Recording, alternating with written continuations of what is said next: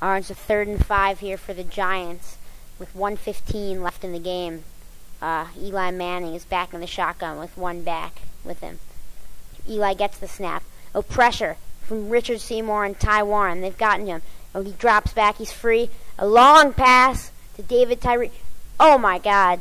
David Tyree catches it on the helmet just over Rodney Harrison. Wow, that was incredible. And Tom Coughlin runs onto the field with 57 seconds left and calls a timeout for the Giants.